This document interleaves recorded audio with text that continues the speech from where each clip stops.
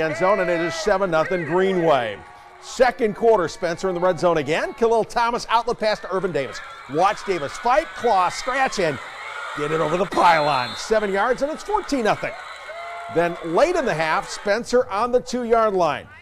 Thomas on play actions, pressured. He gets it to Jalen Taylor, who takes it on in. The Green Wave go on to win it 21-0. Meanwhile, up in LaGrange, the Grangers playing host to Spalding tonight. Second quarter, it's Jeremiah Wright off tackle, 3 yards, and the Grangers have a 9-3 lead. Well, Spalding responds late in the half. Narcissus drive, finding Raheed Marshall. We find him too. A 55-yard score, and it's 10-9 Spalding at the half.